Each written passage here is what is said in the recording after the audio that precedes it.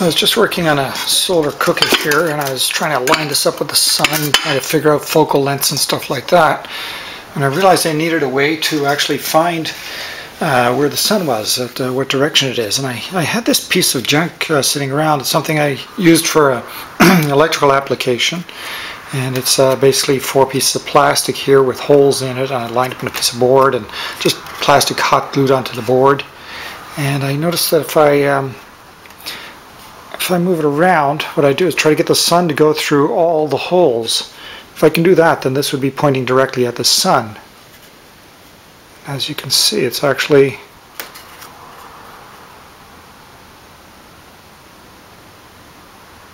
there we go, fairly simple to do. So what I'm going to do is use this basic idea and make a sun finder or solar finder with it.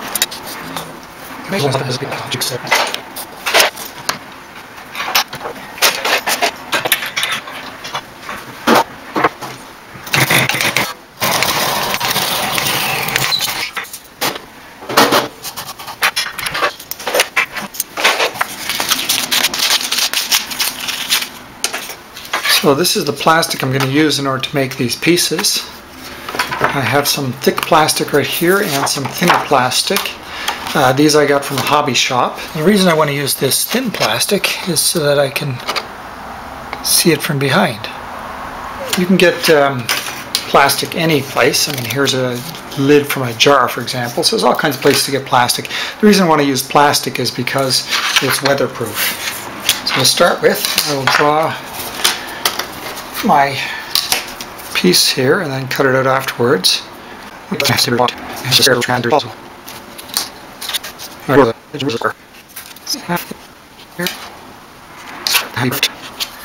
I need to find the middle for where I'm going to put the hole.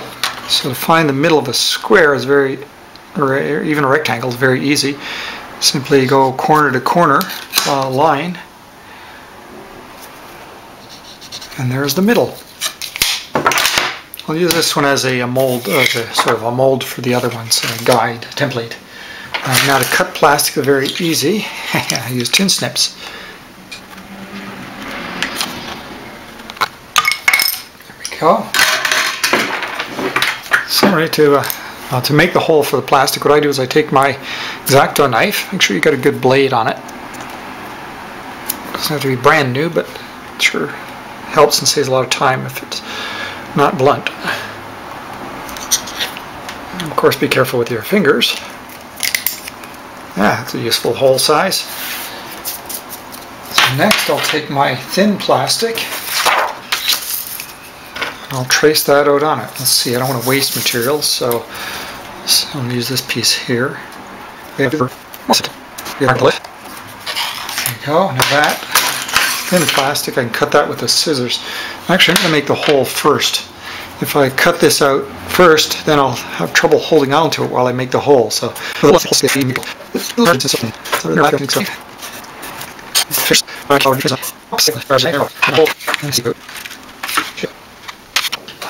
Now, I have a problem. There'll be no problem when I put this on. And if I hot glue that on, it's fairly rigid, but this one is fairly flimsy.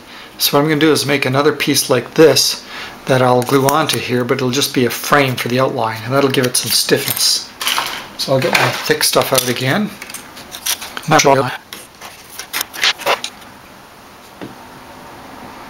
Actually, I'm not going to do that. I'm going to do the same trick. Since I just want to draw an outline, if I were to cut this out again, it would be hard to hold while I cut the inside part. So I'm just going to draw where I'm going to put the inside part, where I'm going to make the cut for the inside part. A rough frame like that. And the next part's going to take a little while, and that's to cut this out. I can't use a tin snips because it's on the inside, so I'm going to have to do this sort of thing, and it's going to take basically just keep going at it like this over and over and over until you can see it on the other side, and you can usually just push it out. Okay, 5 minutes later, getting there.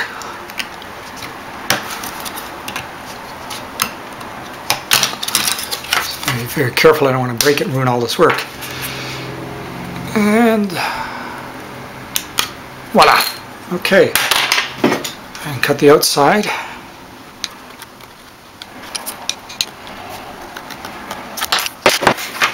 There we go. I hold my pieces now. So the next step is to glue the flimsy piece to the frame here. Okay, the glue I'm going to use is Crazy Glue.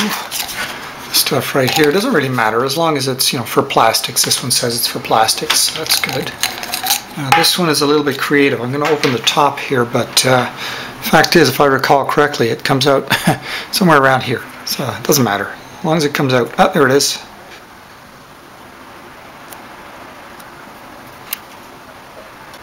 Should have gloves on really for this, but I just clean my hands off with sandpaper later. Okay, that's good enough. Take my piece, put it on in place, hold it down. There we have it. That's nice and still. Yeah, that's good. Looks perfectly. Okay, next trick is get the hot glue out and put them on. Okay, so I have my handy glue gun here. Wonderful thing. So I'm just going to put that one on the, close to the edge. Doesn't have to be exactly at the edge.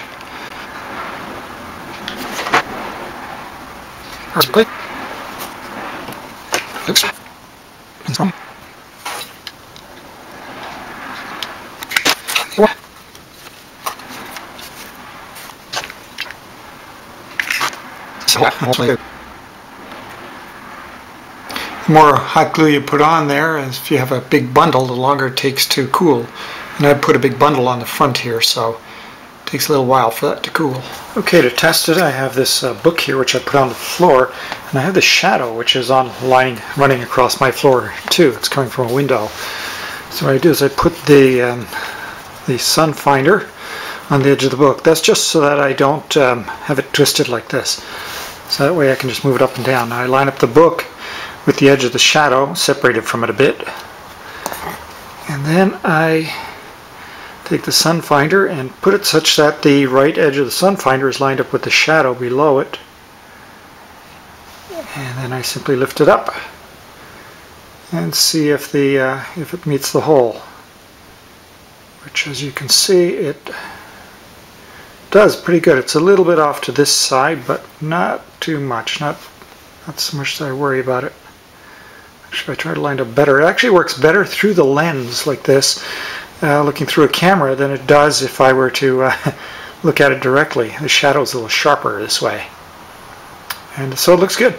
So next thing I'm going to do is just plunk some holes here for mounting it on various things, and put some varnish on it to waterproof the wood.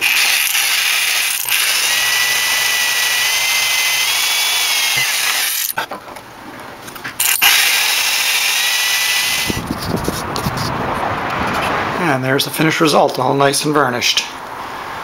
And to mount it in this particular collector, what I've done is I have carved a hole right here.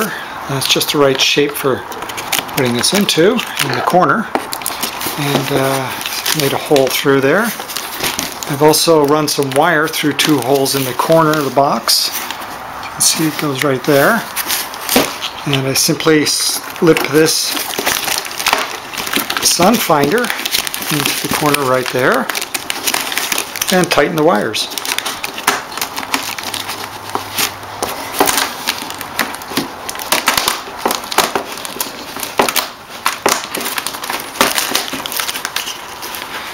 There we go. So here it all is out on a partly, it's not bright sunny blue sky, but I can see a disc for the sun for sure. And just showing you the adjustment right here works out quite well. All I've simply done was put a box underneath the back on a picnic table, and you can see that you can adjust up, down, and so on.